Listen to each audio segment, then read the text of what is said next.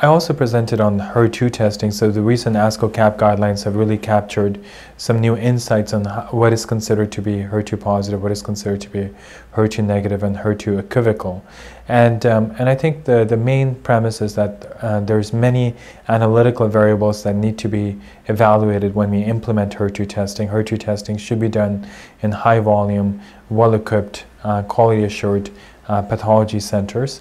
And I would encourage the readers to read the ASCO-CAP guidelines and to familiarize themselves with that. The role for Ki67 as a prognostic marker is well studied. However, there's significant issues that still remain with respect to its predictive utility and as it relates to analytical validity as well, because there's lots of analytical variables that come into when we are evaluating Ki67.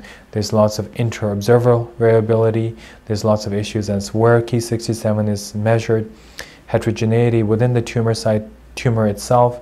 So I think all of those need to be addressed before we start using Ki67 routinely in clinical practice.